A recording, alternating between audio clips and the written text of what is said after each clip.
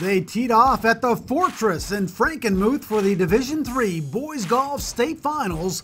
I'm Greg Molson with the highlights, with many coming from Ann Arbor Greenhills, starting with sophomore Max Schulman, who shot 76-76 to finish at 8 over par, tied for 6th place with Charlie Cooksey, a freshman from Grosse Pointe University Liggett, showing off some nice touch on the 6th.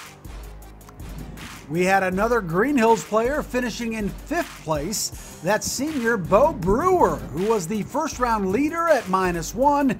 He shot a 79 on day 2 to finish at +6. Bath's Ethan Swenson was one shot better. Check out the great approach shot on the par 5 14th. He shot a second round 77. Playing with Swenson was Belding's Mason Anderson, making a second round charge. He shot an even par 72 to finish in 3rd place at 1 over par. It would come down to 2 players at the top. First up, it's Cale Piedmont Lang from Ann Arbor Greenhills with a nice shot on the 10th. That set up a birdie to help the Griffin senior move into the lead. But Will Preston from Grand Rapids Catholic Central makes a late charge of his own. How about the shot on the 14th, setting up a tap-in birdie? The sophomore follows that up with another bird on the 15th, moving into a tie for the lead with a second round 70 to finish at even par. But Piedmont Lang had one final chance to avoid a playoff, looking at a 30-footer for birdie on the par 5 18th.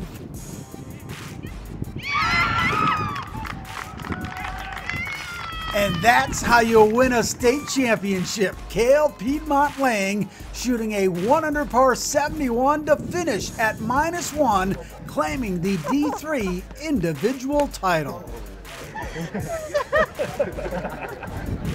That's something you dream about. Yeah, no, that putt like that to win it was something special. Yeah, it shocked me a little. I thought it was short at first, and it just kept going, and yeah, that whole sequence is really, surreal.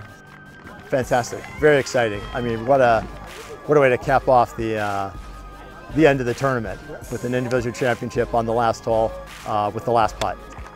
In the team race, it was Grosse Pointe University Liggett finishing in 3rd place at 635, 3 shots behind 2nd place Grand Rapids Catholic Central, while the state championship goes to Ann Arbor Greenhills with a team score of 612 to win by 20 shots.